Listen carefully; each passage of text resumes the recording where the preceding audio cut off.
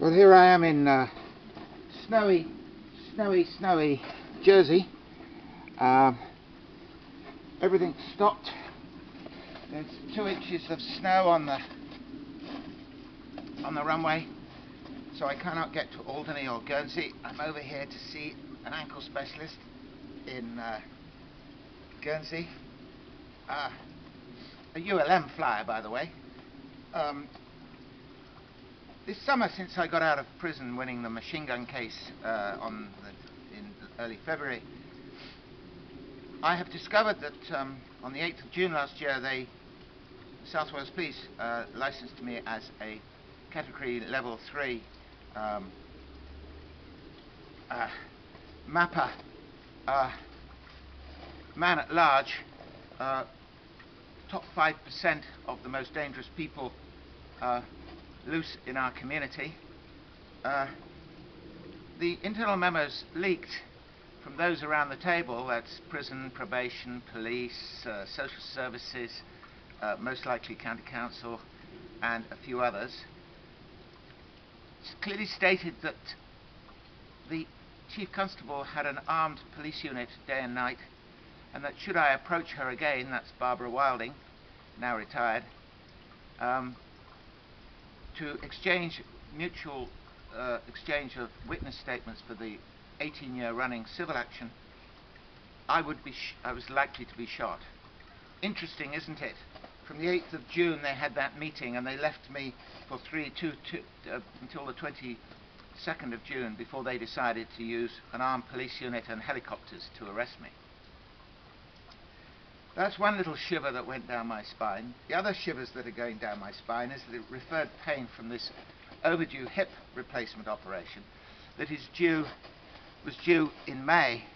It has been put off and off because 2 NHS doctors and the NHS Health Service of South Wales are refusing to release the medical records created in October, November, December, January, February of last year and the beginning of this year.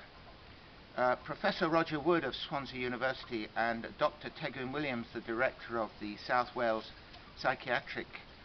Forensic Psychiatric Prison at Bridgend, both falsified documents, and one, if not both, were present in court before His Honour Judge Bidder QC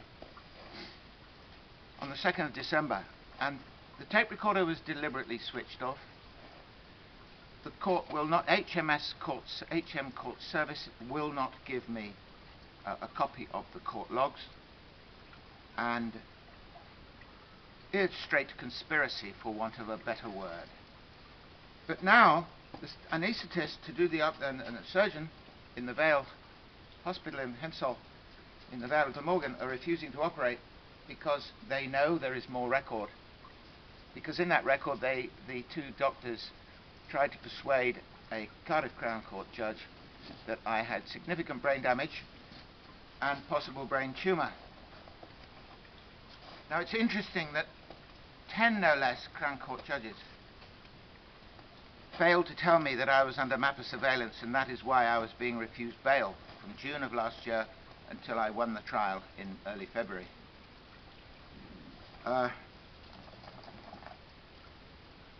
The issue now is that it's becoming clear that it's HM Court Service that should be investigated. Under Her Majesty's prerogative, here I am standing in the lovely settings of Jersey, one of the dependent territories of Her Majesty the Queen, or who they would say here, the Duchess of Normandy. The people of Guernsey and Jersey place their allegiance with Her Majesty, not so much with the government of the day of the United Kingdom. Isn't it interesting? There's a warrant out for my arrest at the moment, and I failed to attend a court in Cardiff Magistrates on the 2nd of December for an alleged assault on a HM official in Cardiff Crown Court who was refusing to accept my grounds of appeal to the Criminal Court of Appeal because I had just served a month prison sentence this summer. Judge Cook refused to investigate the matters to which I have just referred. I offered him the information, but by way of a file. It arrived by airmail once I realized that he was going to leave the court without examining the proof. That's that small matter. But now I'm waiting for another magistrate's case at Barry Magistrates on the 1st of December. And they've asked me to supply the medical records again from my psychiatrist, from my GP, who's written so many documents now for the court, and for the radiologist, consultant radiologist, and one other. The specialist from London, who explained to me what she thought was the reason for my 40 years of police harassment, 35 years of police harassment. And that is that people in positions of power, if they lose control over you, they tend to lose their temper. Of course, in Somerset, when I lost my driving license back in the early 70s, I used my aircraft to fly around my farms to my clients. And they complained to the Civil Aviation Authority, who rebuked them heavily to say, don't interfere unless he is breaking the law. The same has occurred now in Guernsey, because after they took my driving license, I used my boat to commute around the outside of the island and to Alderney, where I was also the veterinary surgeon. Here in South Wales, since when I arrived in '92, I've suffered daily harassment, surveillance, and the civil action is now starting to unfold.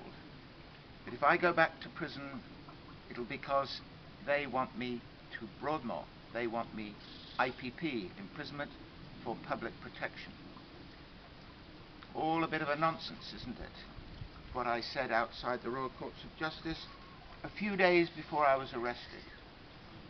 And that was when I had in the Judicial Review application his HM Attorney General, the Royal College of Veterinary Surgeons, and the South Wales Police. All of them in front of the judge. But that's history. But unfortunately, one of my many failings is I will not forgive and I will not forget. I'm hoping to change all that before I stop breathing.